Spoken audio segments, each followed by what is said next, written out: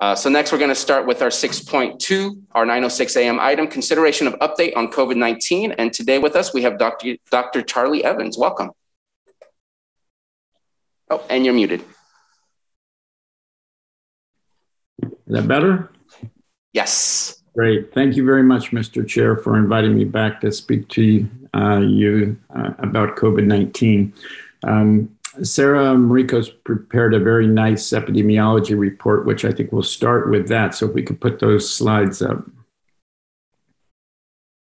And hopefully somebody is able to do that because I do not have those slides. I think that Johanna has the slides and Matthew both. Johanna or Matthew, are you able to put them up? Yeah, let me find them really quick. Sorry.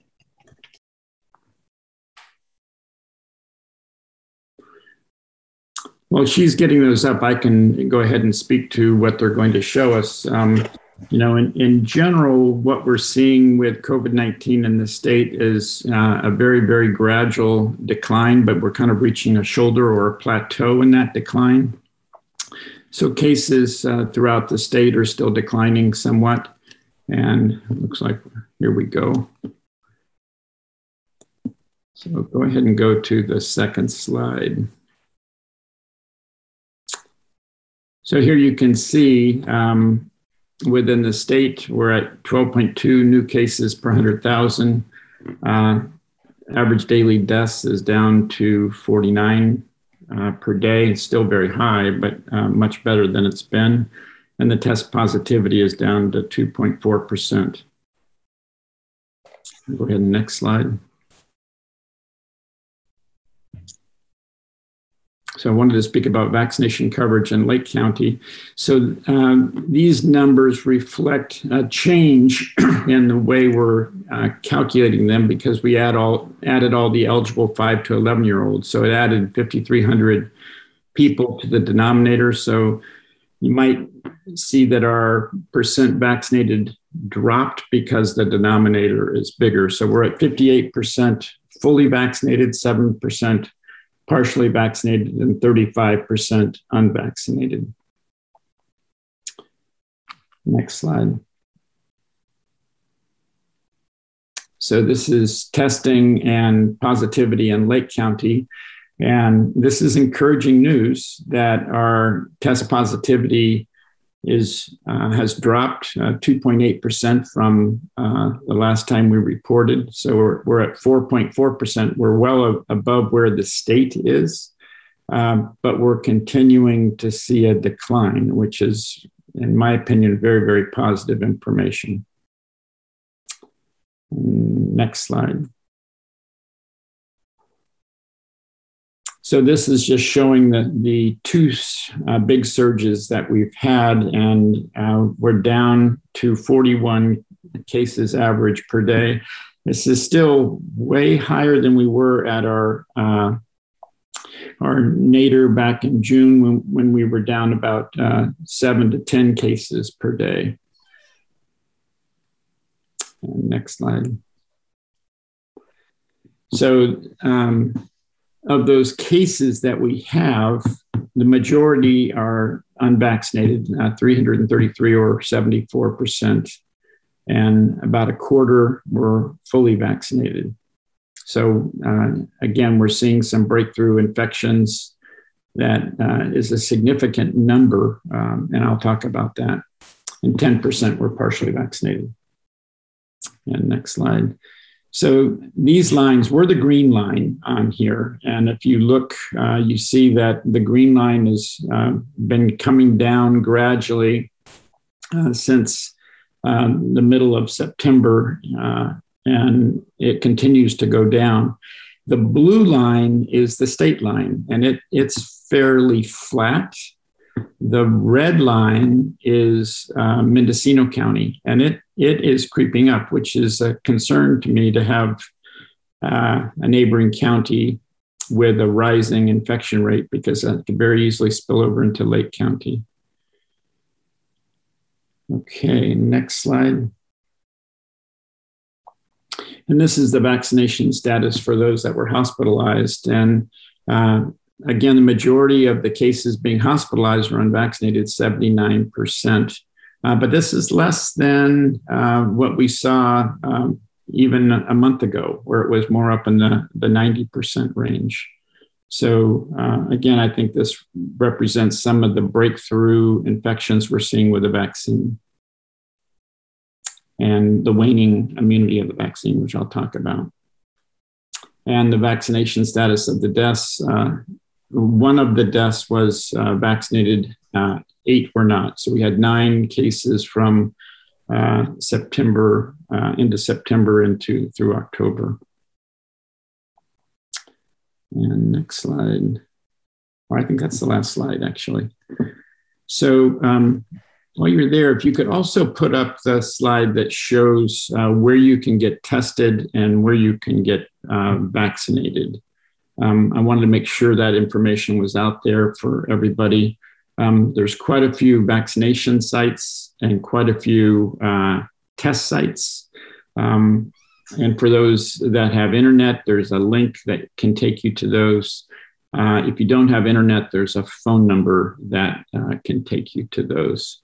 So here are the links for the testing and for the vaccination sites, and then a phone number for where you can call if you don't have internet services.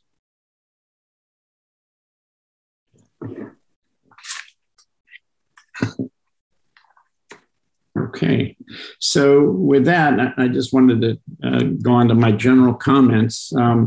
We've seen an overall decline in the numbers in the past couple of months, and I'm really pleased to see on Sarah's report that it shows a continuing decline in Lake County. In other parts of the state, we're not seeing that decline. We're seeing a plateau, or we're seeing a leveling, or even a rise in numbers. And that's being reported nationally now as well.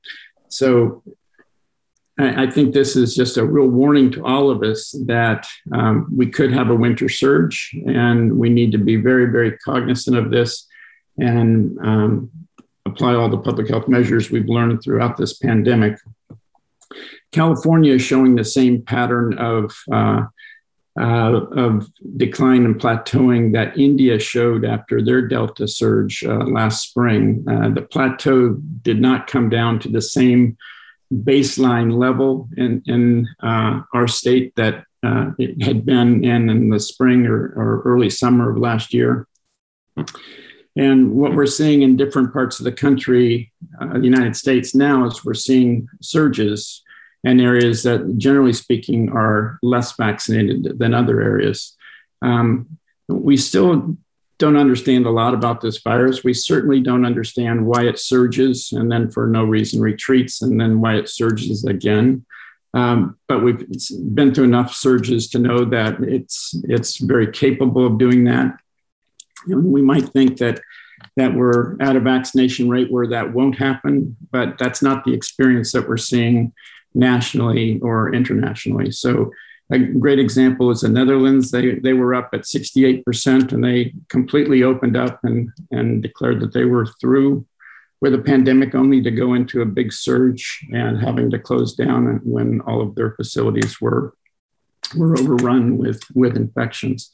So I think that could very easily happen in Lake County as well, if we're not very careful with the public health measures, particularly vaccination, but also masking, careful hand washing, good nutrition, social distancing, all the things that we've been talking about throughout the pandemic. When we first started talking about this virus, we also talked about a immunity called herd immunity. And we suggested that if we got to a point where 80% of the population was either infected or immunized, that we might develop herd immunity. Now, there's so many unknowns with this virus, and many of which we continue to learn on a daily basis. One of which we've learned is that the vaccine does not have the long-lasting immunity that we might have hoped it had. We've also learned that the virus can mutate and create variants The Delta variant is a monster. This variant is highly infective, and it requires a much higher level of immunity within a community to quell ongoing infections. So that all has impact on whether you reach herd immunity. With the waning of immunity from vaccinations, I think it's not likely that we're going to see herd immunity in our community for some time. And my personal feeling is that the Delta virus is infectious enough that if you're in public with the level of infection we have, you will get COVID if you're not vaccinated. Herd immunity is not going to help you in that regard. I wanted to talk about the waning immunity. As you've all read, we've seen that boosters have been recommended. When the vaccine first came out, we boasted a very high effectiveness rate. Initial studies were upwards of 90% effective, which is unheard of for a vaccine. This is a superb vaccine. And what we're seeing now is that over time, starting at about 2 or 3 months, you see a drop off in that immunity, bringing the effectiveness rate down into the 70s or maybe even the high 60s in some people. So don't get me wrong. I'm not saying this isn't a great vaccine, and I'm not discouraging people from getting vaccinated. This is a superb vaccine, but it's not a perfect vaccine. And as we learn more and more about it, we learn how to use it better. And that's why these recommendations about boosters have come out. It's fortunate that even though these vaccines do not protect people from infection as the immunity wanes, we have seen that they do protect them from severe illness and from death. And so it's a huge benefit that we get from these vaccines. But I want to be clear that the vaccine is a great vaccine. It's not a perfect vaccine. And we need to modify the way we use it, which is why the boosters have come out. The other factor on this is that those that are getting sick from this vaccine, who are vaccinated, are oftentimes those that have comorbidities. They're respiratory illnesses, they have cardiac illnesses, they're immunosuppressed for whatever reason. These are the people who it's really important for them to get boosters, and it's really important for them to continue to heed the public health measures of masking, social distancing. So I wanted to talk about the boosters. So the CDC recommended boosters for specific age groups almost a month ago, particularly to the vulnerable populations. Last week, CDPH came out and recommended boosters in the state of California to all those who thought they would benefit from the vaccine. Their caveat was that you should wait 6 months after the Pfizer vaccine and 6 months after the Moderna vaccine, 2 months after the Johnson & Johnson vaccine. They also said that you can mix and match the vaccines. And their message here really is that what's important is that you get a boost. It doesn't matter if you had Pfizer, you can get a Moderna boost, or if you had Johnson & Johnson, you could also get a Moderna or a Pfizer boost. What's important is that you get a boost. And I think what most public health officials are recommending is if you can get the vaccine that you had initially, that's the vaccine you should go for. If you can't, just get a boost. Another question that's come up that I've been asked a lot as well, does this mean that in another 6 months, we're going to need another boost? And the answer to that question is we really don't know. So much is unknown on this virus, and our growth of knowledge is expanding exponentially weekly. We may need another vaccine in 6 months. It will depend on the variants. It will depend on our development of successful treatments, and it will depend on your baseline health status and what the level of infection is in our communities. So we'll have to wait to see the answer to that question 6 months from now. Holidays are coming up, and I wanted to talk about the holidays because everyone's planning on gathering. And this is when we started our surge big time last year with holiday gatherings. They were a big spreader event. And so ways that you can safely gather and prevent infection. If you travel on holidays, you should get tested before you travel, and you should get tested after you travel.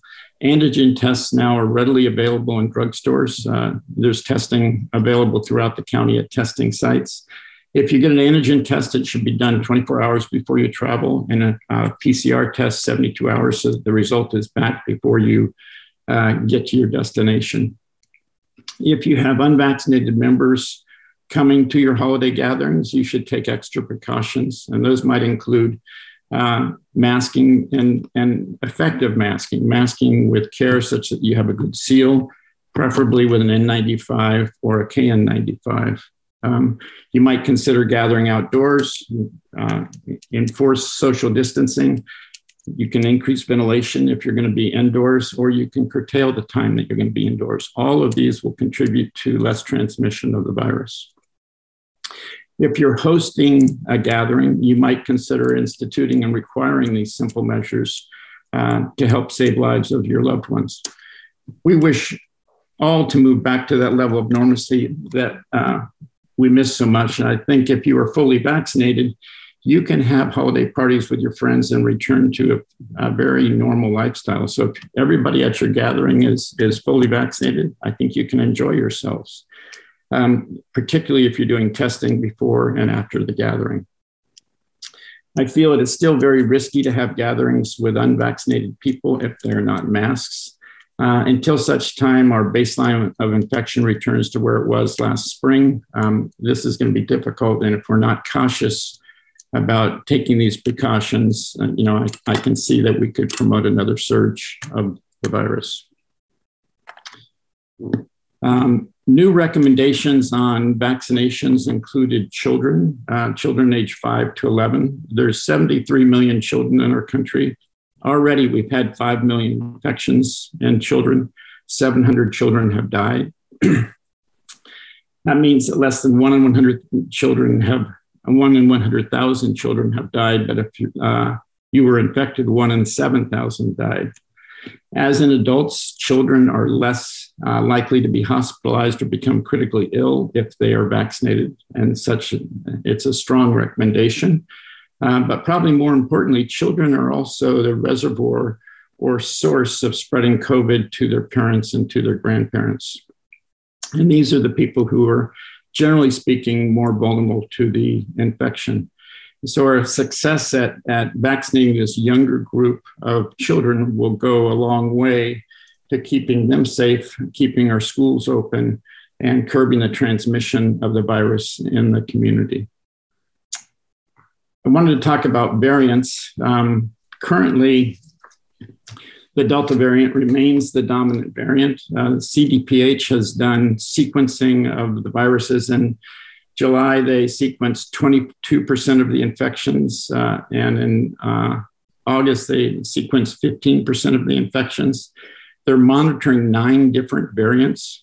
The Delta variant is still the major player in California and throughout the country. 98% of the infections in October were from the Delta variant.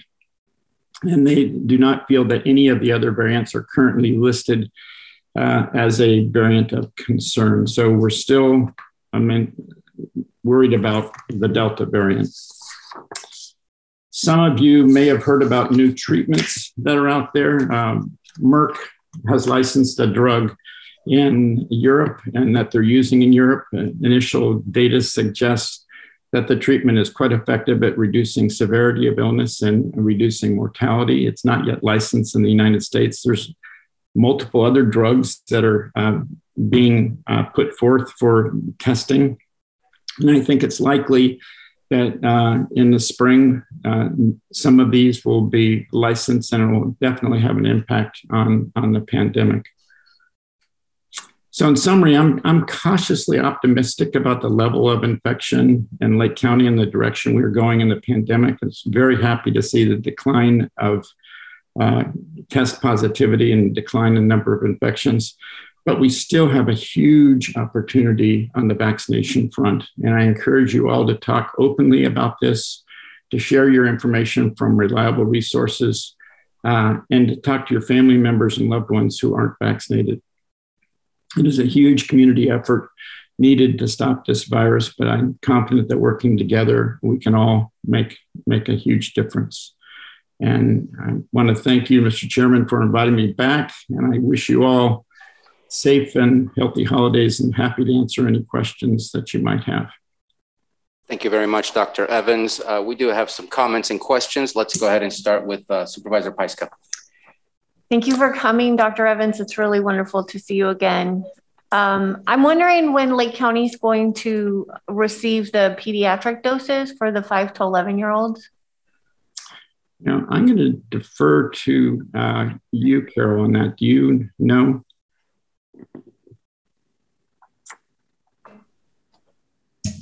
I don't know if our director of nursing is in the room or not, but the last I communicated with her, we were still awaiting receipt of the pediatric doses here in Lake County. Is Eileen in the room? Yes, she is. I'm here. Thank you. Thank you, Eileen. Yes, just to give an update, as Dr. Evans mentioned, on our public health website or the phone number where you can call us to get the vaccine information. On our site, we keep that updated. We're reaching out to folks that are listed on the website almost daily to make sure that we are keeping our sources up to date. And so right now, Adventist Health is showing that they have vaccine for 5 and up, as is Walmart at both their Clear Lake locations. And we are waiting for more. I know Safeway is hoping that early next week they'll be able to start here in Lakeport. And so, again, this is a great resource to look at our website, and we're continuing to update it. It shows right now everyone with the 12 and older, and we are adding the 5 to 11s as they come in. Thank you.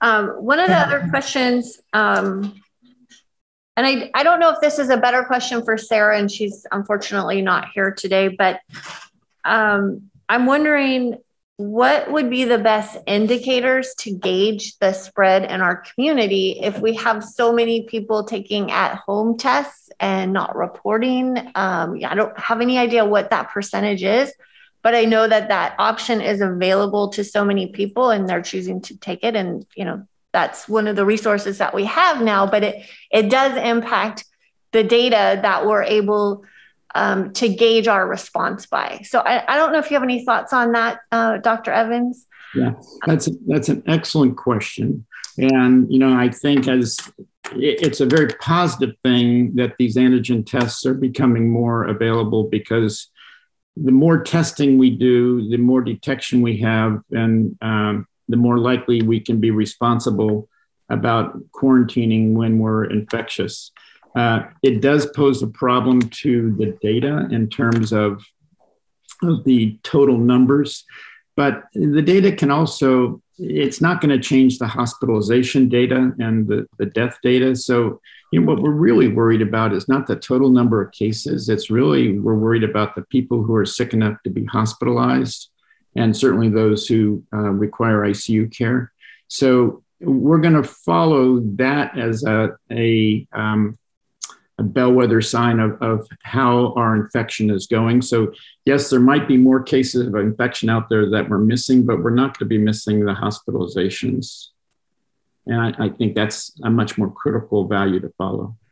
Yeah. And do you have an idea on how our hospitals are being impacted currently? So the numbers are drifting down in Lake County. They're drifting up in Mendocino County and Sonoma County. They're also drifting down. And, you know, usually when you see an uptick in number of cases, you don't see the hospitalizations until a couple of weeks later. And so, for example, you look over at Mendocino County and see the numbers going up. We can expect to see their hospitalizations to continue to go up as well. You see our numbers going down.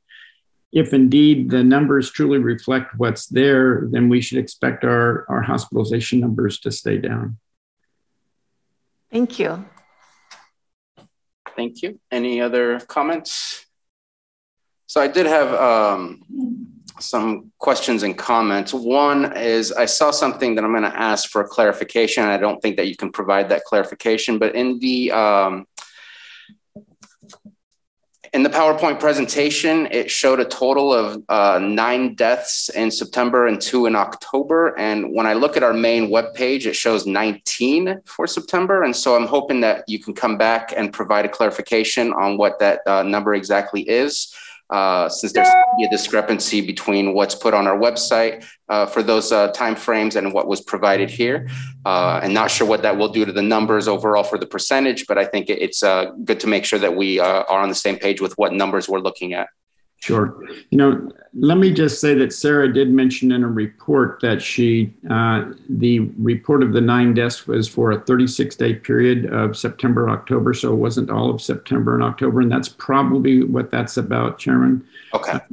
Having not made the report, I can't say for sure, but part of the reason she does that is to protect the patient's privacy, so that people aren't trying to see who is the person that passed from not being vaccinated. And so the data, I'm confident that the data is accurate in terms of the total numbers, but it's not done month by month. So those deaths in October reflect, I think, all of October, but only a part of September. Thank you for that clarification. And if it's possible to make a request for the next time, if we can put the dates on the actual PowerPoint, I may have missed it, but I believe I read it as September and October. Yeah. And so just to reduce that possible confusion. And if it's my fault for the confusion, then I apologize. The other one is, I'm wondering, there's 2 other questions. One is a data point that we don't have. We talk about the decreasing effects of the vaccine. Is that easy data to look at for people in Lake County who were vaccinated? Because we know when they got vaccinated, they're in a computer somewhere, and I'm sure we have access to that information to find out once people drop off after the 6 months, how we can correlate that to the unvaccinated and vaccinated percentages of hospitalization to see if there's a correlation there or not, at least the way it's working in our community. I think that's something I have not seen. What's the population vaccination of the last 6 months, and what's happening in our hospitals and our mortality rate when we're always comparing the unvaccinated and vaccinated. Just to kind of have, I think that would be interesting information to look at and might offer a more poignant point of the impacts of the vaccine or the decrease of the impacts of the vaccine based on time passed. And my second one is, there's been a lot of conversation, and I know that even at the state level, there's this conversation, and the data might be difficult, but if it's possible in a future agenda when we speak about COVID, to talk about those who have been impacted and had COVID. What is the timeline for the immunity that they had? Are there some who may have 0 immunity, some that have 100% immunity? Is it 3 months, 6 months? Is it longer? I know there's some studies out there. There's some still ongoing studies going, but it's difficult to kind of hammer down what that looks like. And I know we're supposed to wait maybe 2 months, I think it is, if I'm correct, before you do get vaccinated, if you did have COVID. Just to have that conversation, because we've had a lot of people impacted and getting sick with COVID, and to try to inform them and educate them on what is actually happening with their bodies and what are they dealing with out in the community where COVID still is. Yeah, I'd be happy to look at that data and present that at the next meeting. Let me just say, I love the way you think about, you think like an epidemiologist in terms of the way our immunity drifts. And if we could look at that specifically, I'm sure that data could be extrapolated because we have the vaccination data, but it would take an epidemiologist to take it and sift it and say, we have this many people whose immunity is beyond that 4-month point where they need to be boosted. And we're not looking at the number of boosted people. We're considering people fully vaccinated if they've had 2 vaccines, or in the case of Johnson & Johnson, 1 vaccine. And that's a much more sophisticated analysis. And I agree, it would be nice to have that. And at the same time, I would say our biggest bang for the buck is still getting those who are unvaccinated vaccinated, because those are the people who are much more likely to be hospitalized and much more likely to die. Right. And I am not putting a timeline on when I would like to see that data, because I don't know how difficult accessing all that data would be. It was just more of in the future, when possible, when it's all able to be collected, if we can have that conversation. I think of things that I don't necessarily know the difficulties of accessing those things or putting it all together. So I will pick Sarah's brain on that and see what she can come up with. Perfect. Thank you so much. And we have Supervisor Paiska. One more question. With the vaccination rate and the vaccinated, the unvaccinated, and then the booster, is there going to be a change in definition on what fully vaccinated means? Is that going to include people that have the booster, or is that going to be a separate category? So I have not seen any guidance from the state on that. I think right now they are still considering people fully vaccinated if they've had the 2 of the Pfizer and Moderna and 1 of the Johnson & Johnson. I would expect over time they are going to adjust that, but I haven't seen any guidance in that regard. Okay. Thank you very much. If there's no further comments or questions from board members, let's go ahead and open it up for the public. Anybody in the board chambers wish to speak on this item? Please come up to the microphone. You have 3 minutes.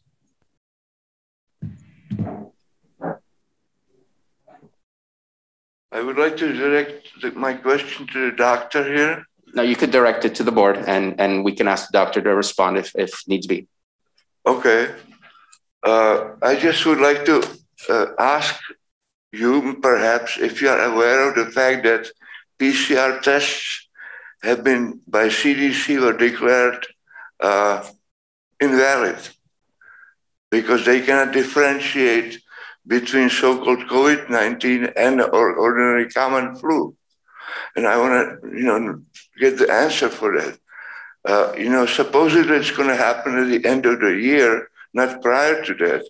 But there is no test I know of which would identify COVID-19 virus. And that never was one.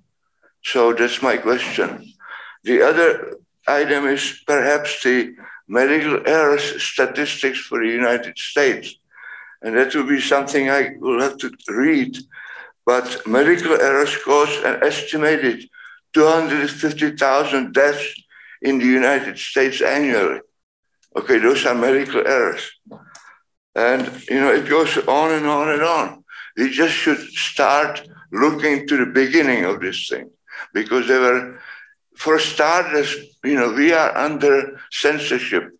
The media, so-called media, disguise, basically put people who have different understanding, even if they're specialists, like the doctors in Kern County.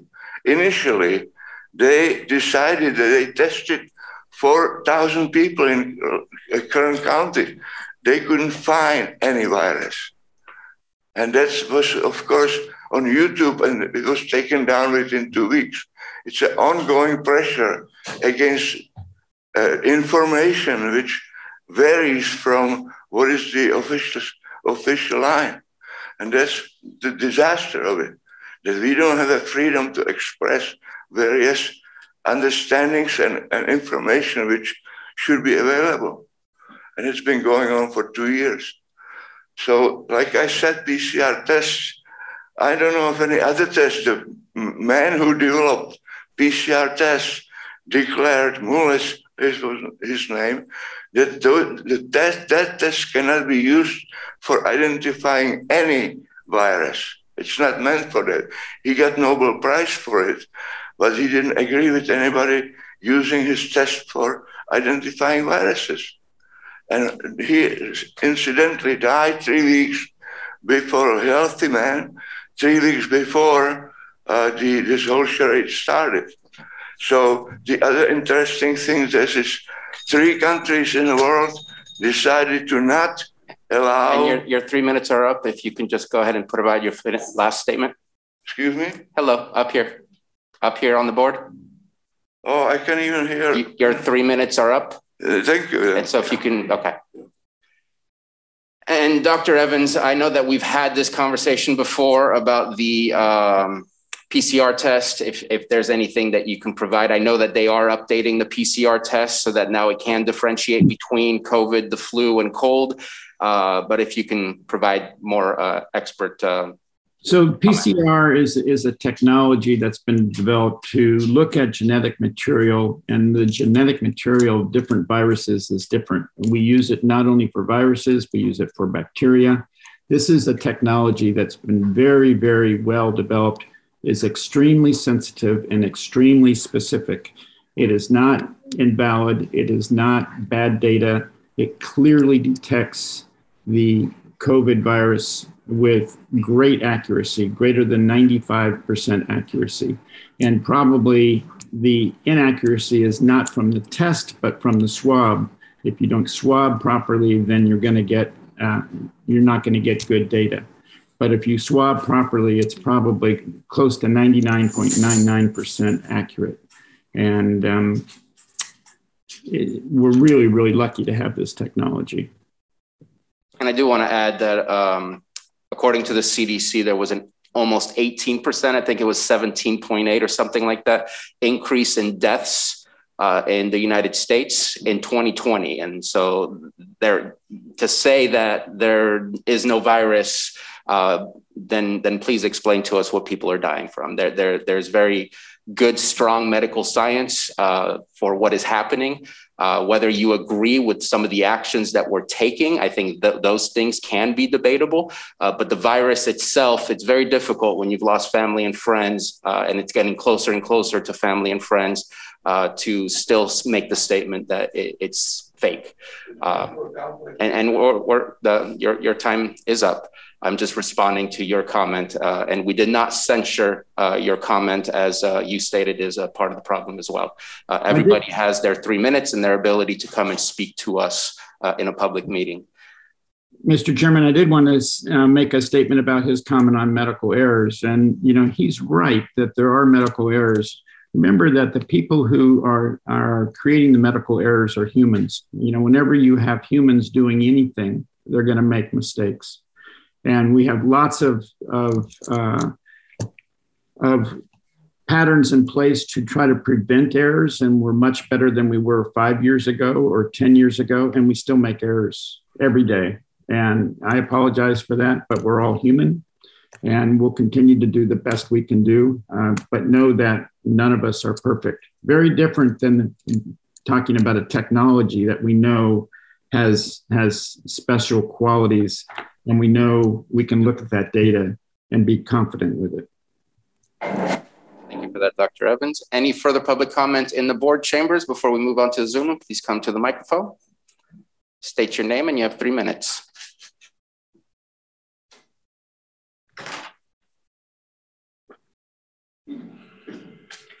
Joan Moss, I want to know if we, as members of the public, are given accurate information about what is in the vaccines that we are receiving. Thank you. We have not provided you that information from this board. That information is available through the manufacturer and through the CDC and FDA for all the reviews that have been had in order to get some of the approvals that they've had, whether it's emergency or non-emergency approvals. And Dr. Evans, if you want to add to that. I would only add that we have experience of millions upon millions upon millions of cases, and that the safety and efficacy of this vaccine is superb. That doesn't mean that it's perfect. It's superb, and it's one of the best vaccines for such a pandemic that we've ever seen. And we're so fortunate to have it in this country and to have ready availability of it. Many countries are still not yet vaccinating their population against this disease. And, we're incredibly fortunate to have it. Thank you. Let's go ahead and move on to the Zoom room. Let's start with Carlos Bono. Again, state your name and you have 3 minutes.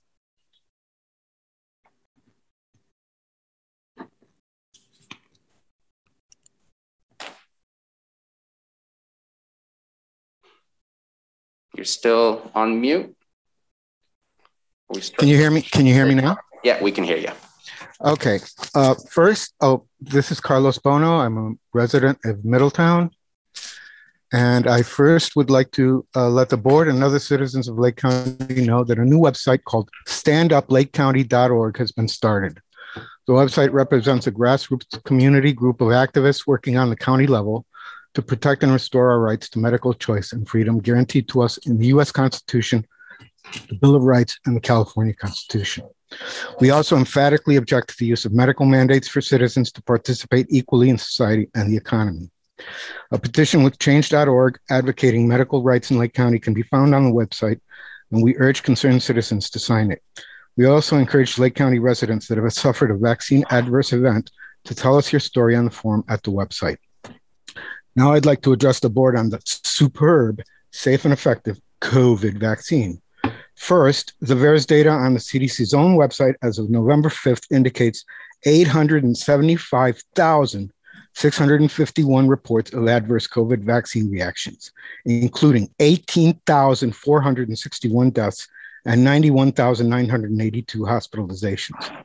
The report also shows 29,104 permanently disabled and 20,644 life-threatening side effects from the so-called vaccine. On Friday, a federal judge for the 5th District upheld a ban on Biden's administration's unconstitutional mandate for employers of 100 or more employees being obligated to be vaccinated. Judge Kurt D. Engelhardt wrote, "From economic uncertainty to workplace strife, the mere specter of the mandate has contributed to untold economic upheaval in recent months." Now, this information about the vaccines is to show that they're completely ineffective and dangerous and life-threatening to many people, especially young people that have hardly any risk from COVID. To vaccinate 5 to 11-year-olds is insanity. As we approach the winter months, more people are getting sick because, and these are people that are fully vaccinated, by the way. This is because they're suffering from antibody-dependent enhancement.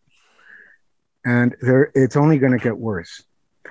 And I want to finalize by stating that anyone who's experimental gene therapy shot, especially medical professionals and others in position of authority who knowingly coerce, bribe, or otherwise force people to accept this experimental medical procedure without informed consent, will be held liable for crimes against humanity as a consequence of this insanity becomes irrefutable. Thank you. Thank you very much. We're going to do a quick pause at this moment and continue with public comment very soon. I need to check in with our CAO. Our room is getting a little crowded. We need to get some seats. We need to figure out how to make sure to social distance for you all. I know that there's an important upcoming, who here is for item either 6.3 or 6.4 or 6.5?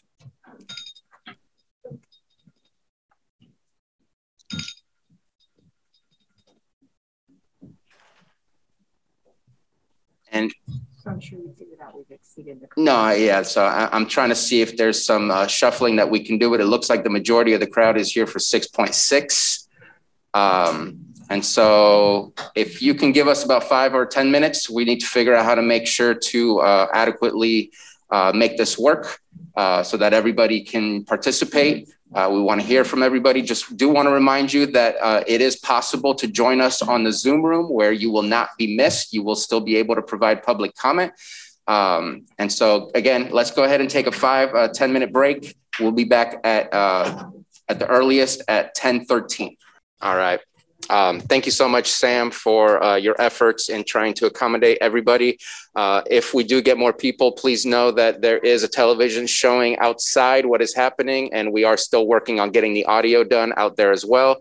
And also, the doors will remain open If you're not speaking and you're here for public comment, let's make sure that if there's not enough room in here, that you can stay out there, listen in, and we're going to make sure that you can participate. We're not trying to alienate you from the meeting. We just want to try to accommodate as much as we can. So we're going to come back and continue our 6.2 item. We were not done with our public comments, and we were in the Zoom room, and let's go ahead and continue with Elaine Zacher. And again, apologize to everybody in the Zoom room as well. You don't see us kind of moving around and working on things, but thank you very much for your patience. You have 3 minutes. Please provide your name.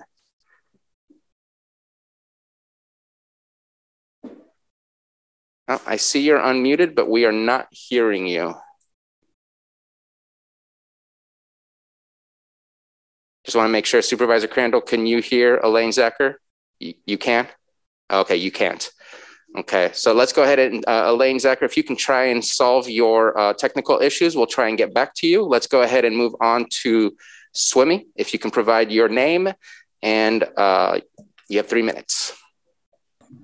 Hello, good morning. Thank you. I am Amanda Rose. I am one of the people that has lived on the land known as Lake County for at least 7 years now. I never asked for this virus to be isolated. I do not perceive it as a threat, and I do not perceive it as Charlie Evans or the Board of Supervisors' business in getting involved with biologics. I do not see evidence for a state of emergency. And as provided by the Constitution, no public official, political subdivisions, and neither health departments of health nor the CDC or federal government or public corporations shall infringe upon our constitutionally protected rights to life, liberty, and property. That being said, I'm looking at a coroner's report from a 15-year-old in Sonoma County who died from his second dose of the Pfizer injection. It is ridiculous to recommend injections to kids who have innate immunity to this virus, which has a 99% survival rate to everybody. And 81% of the deaths have occurred over 65. So please tell me, if you can, where is the state of emergency and to who does it apply? If not, you are all Board of Supervisors hereby on notice of violation of maladministration of your duties in order to remove the federal, state, and corporate interference here in Lake County, unless you can provide evidence of a state of emergency. I have given everyone in the Board of Supervisors, I have provided an evidence package providing FOIA responses from medical authorities and departments of health all over North America and living testimonies from world-renowned doctors proving that there has been no isolation of the virus. And until evidence exists regarding replication-competent virus in human cell cultures, there is no justification for the state of emergency. This is my health, and the Board of Supervisors and Charlie Evans has no business in it. So get out of my health and get back to being my public servants, please, and thank you. I will be submitting more paperwork regarding restoring public trust during a global health crisis. It is a 400-page executive summary from Dr. Henry Ely, and it will give you guidelines as to how to correct course. Otherwise, your notices are in the mail. Thank you. Thank you very much. Looking forward to it. Next comment is phone 1113.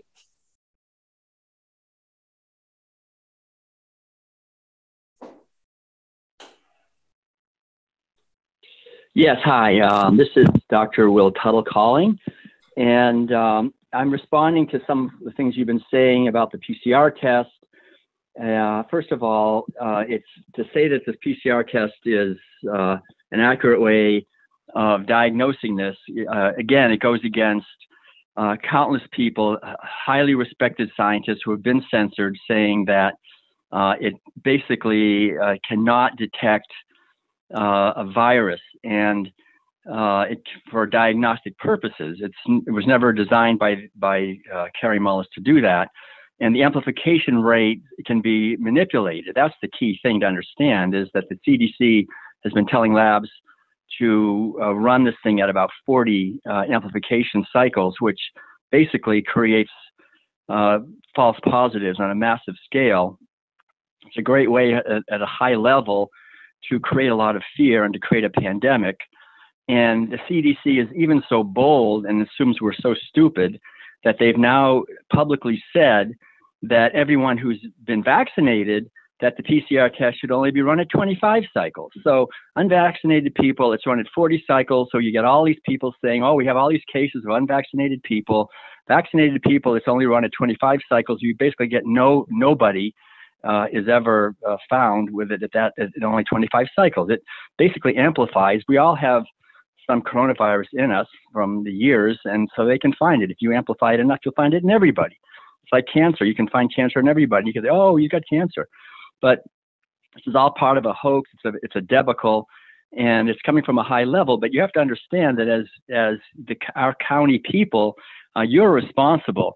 And there's codes on the books, 18 U.S. Code Section 2339 is a criminal code, very serious, life imprisonment for funding and conspiring acts of terror. Section 802, acts of domestic terrorism resulting in the death of American citizens. Section 15, U.S. Code 1 to 3, conspiring to criminal commercial activity. And Section 8, market manipulation and allocation. All of these things are happening. And this will come out eventually. And there's civil codes also. One of the main ones to be aware of is 21 Code Section 50 to 24, 50.24. It is unlawful to conduct medical research, even in the case of an emergency, without an independent institutional review board approved protocol, including informed consent free of coercion. You are breaking the law. When you say that these vaccines are superb, and when there's never been any vaccine in the history of vaccines that's been even close to as deadly as this, where we have young people now having deadly thrombosis, and they're trying to say that, oh, it's just normal to have for kids. They're saying it's normal for kids to have blood clots and so forth. This is absolutely deadly, and it's criminal activity. Can we get to your final comment, please? Thank you very much. I'm done. Thank you very much. Elaine Zacher, I see your hand is up again. Hopefully we've resolved the audio.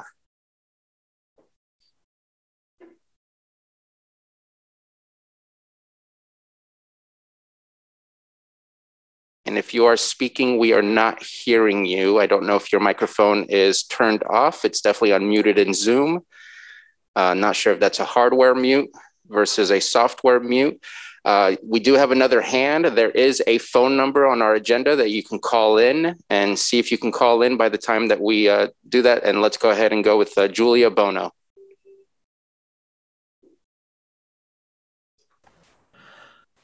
Thank you, Board. I would like to speak to you today. My name is Julia Bono. I have a background and degrees in scientific research. I wanted to speak to the board and its audience today about the harms caused by the currently available COVID-19 vaccines that have been reported to the CDC's Vaccine Adverse Event Reporting System, or VAERS database. The latest VAERS data as of November 5th, that's actually just a little bit over 10 days ago, 2021, has 875,651 reports.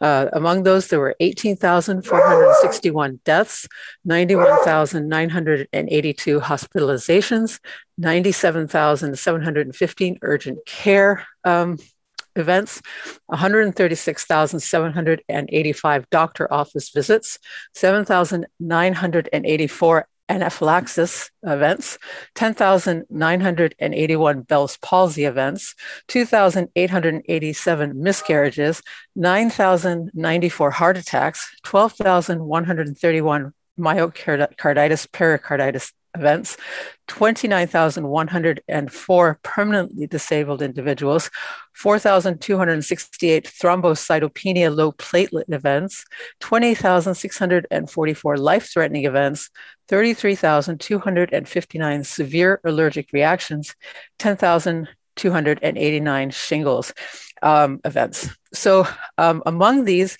I have personal experience of an individual who suffered from Bell's palsy just shortly after the event. His experience was reported to the CDC by his medical professionals that were treating him. I also have a sister-in-law who experienced a heart attack, a blood clot in her heart, just shortly after taking the Moderna vaccine. And her experience was also reported to the CDC by her medical professionals. I don't think we can be based on all of this information. Usually when there's 50 deaths in a vaccine trial, the vaccine trial is stopped. We now have over 18,000 deaths reported. And I think this is a case for us a situation where we need to pause and think rationally about whether the risk of something which is basically a variant of the common cold, since coronavirus has caused the common cold, really justifies this number of vaccine adverse events. It's something that we really need to consider seriously, and we need to stop representing to the public that these vaccines are safe and encouraging people to take them. It is really something that people need to consider, the risk that they run when taking a vaccine versus the risk that they run when getting the disease. So that's basically what I had to say. Thank you very much for listening. Thank you very much for your comments. I don't see a phone that popped up. And I apologize, but we're going to need to move on. And I see another hand up, but we've already had that comment and we're running very far behind. So we are going to move on to our next item on our agenda. As I don't believe, I just want to check again in the boardroom. Is there anybody I missed for public comment for the COVID update? All right, thank you very much. So we're going to move on to item 6.3. Our 9:30 a.m. Consideration of Annual Mental Health Advisory Board Report and Presentation, Fiscal Year 2020-21, and Director Metcalf. Mr. Chair, it looked like Charlie Evans might have had a final comment. Oh, I'm so sorry. I just kind of moved on, didn't even say bye. Dr. Evans. And you're muted at this moment in time. I know you're behind and I won't speak for a long time, but I did want to comment about the vaccine adverse event reporting system. This is the way the CDC receives reports. Anybody can get on the website and submit a report. By submitting a report of a complication, it does not establish that it was caused by the vaccine. When you have and the same person who brought this up talked about this being an experimental vaccine. So experimental in my mind means something that's not tested adequately. And before it was ever licensed, it was tested by hundreds of thousands of people. Currently in the United States, we're over 441 million doses. Internationally, we're over 7.5 billion doses. I don't know that we've had experience with a vaccine on that level. So whenever you have that many people receiving the vaccine, there's a natural death rate within the country. And older people are getting vaccinated. Some of those people are going to be vaccinated just before their day was chosen to pass. And this vaccine adverse event reporting system is the CDC's transparent way of collecting this data, and then they investigate that data.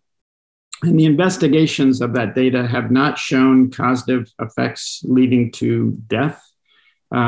There have been some reports of pericarditis and myocarditis, particularly in young men. And it's been clearly shown that the incidence of the pericarditis and myocarditis is hundreds of times higher in those who get infected with the coronavirus. Again, leading to the recommendation that your safest bet is to get the coronavirus vaccine.